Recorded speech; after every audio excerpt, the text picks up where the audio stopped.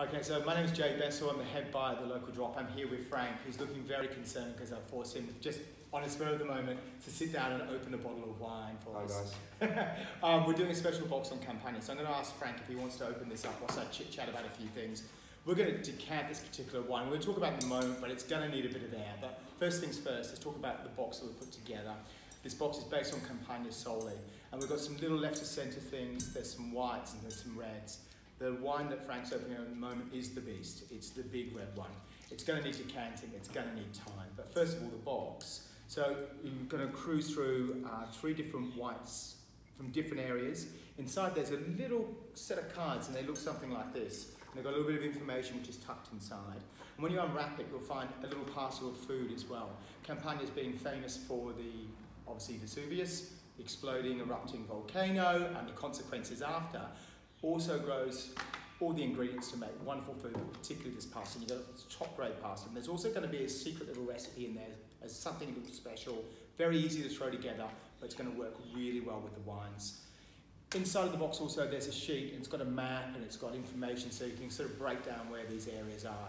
So as you look at Campania itself and you travel through, you've got a volcano, you've got a series of elevated zones and then sub-regions within it, and these wines are selected from those areas. And there's even a wine which is about 45k out from Napoli. That wine is in the middle of nowhere effectively, a thing called Casavecchia, but you'll get to that in the box when you get down. So Frank's going to be kind enough to pour a little bit of this in the decanter, and we'll see if we can get some air into it to start, and we'll have a little taste. How's it called? Oh, Smells like I want to drink. So Frank's going to pop it in, and we're going to have a little splash and have a taste.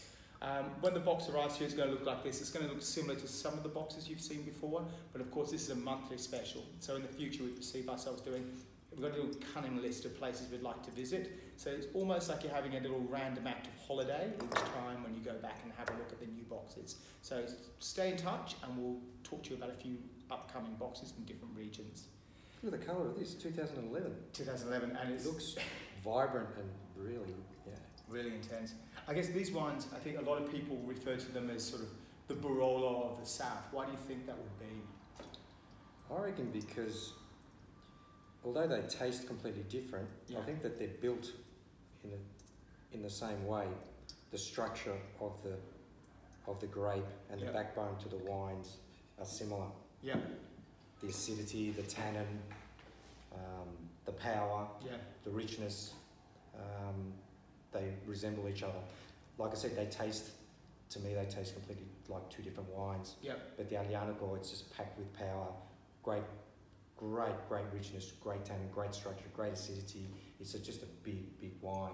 Great wine to be enjoyed in small quantities with some great food, slowly. It's almost like you want to sit back and meditate whilst you're having it. Something roasted, slow cooked, and you can just ease your way through. This is not, I've just come home from work, it's 5 o'clock or 5:30 on a Friday. I'll just smash out an easy bottle of that kind of stuff. You're going to need food, yeah? And life expectancy of these wines, what do you think? Is it the same as Barolo, or are you looking at years and years? From my experience, I can see it aging beautifully between 10 and 25 years quite easily. Maybe longer if stored properly, and if you're lucky enough to have a great cellar, maybe longer. Maybe shorter if you like wine as much as I do. There's not much chance of it actually sticking around too long in your cellar. Probably not. But definitely will age well.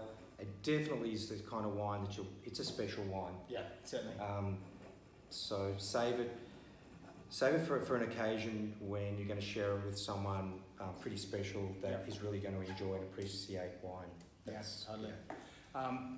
Alcohol content, 14.5%. You can tell there's some heat in there. They're lucky because it's so elevated. So they're getting the sunshine. Everything is getting rapidly ripened to the right level, but it's cool enough there that they're getting the cool nights. And that's the gold, I guess, for these guys, isn't it? Because you're off the coast and you're up high.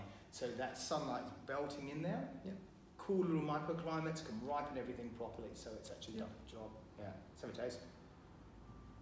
It smells fantastic.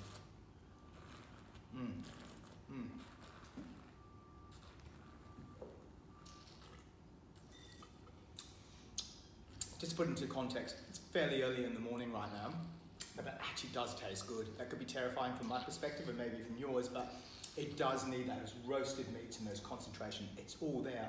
I think it's in the decanter now for another 2 hours. We'll come back to it. And That's a we'll good start wine. opening up. That's a really good one. It's terrific. Fantastic. Thank you so much for your time today. You're welcome. Cheers. Cheers.